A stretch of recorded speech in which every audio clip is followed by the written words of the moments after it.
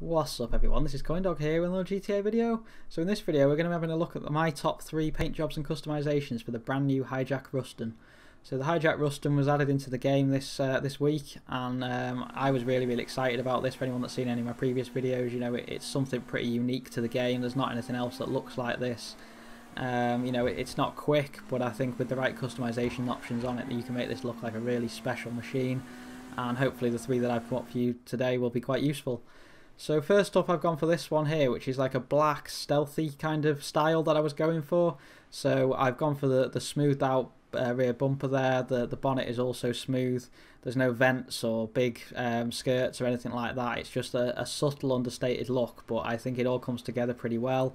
Those alloys there with the multi-spokes as well just really kind of finish the car off.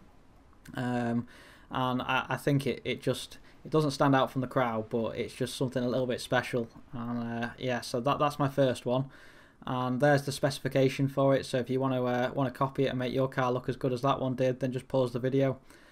So the next one that I've gone for you guys, this is my favourite of the 3. So this is like the full aggressive look that I've gone for here. So we've got the big splitter, the full ram air hood, and that gorgeous red colour which goes well with all the black that you've got on this vehicle. We've got the vents there in the side of the skirts, etc. Those nice big black carbon alloys, a nice big spoiler as well, and then the big exhaust and the big diffuser there. I think that's just like the full aggressive look that you could go for with this vehicle. It's definitely my favourite. I think the red that goes with all the black carbon that's on the inserts on the doors and everything really goes well together. So yeah, that's the one that I'd recommend the most out of the 3. So there's the specs again for that, guys. If you want to copy that down, then just pause the video. And then the last one I've got for you guys is kind of a mix between the 2.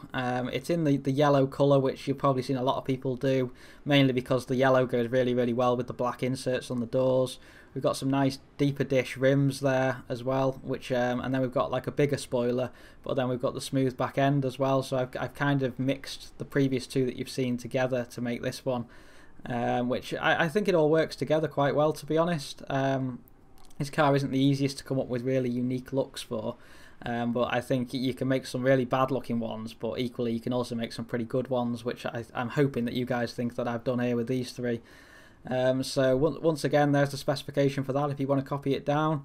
And let me know below in the comments which of the 3 you think looks the best. I'd really appreciate it. If you could like this video as well, that all helps. Subscribe if you haven't already, and I'll be back again soon with another video. Thanks very much.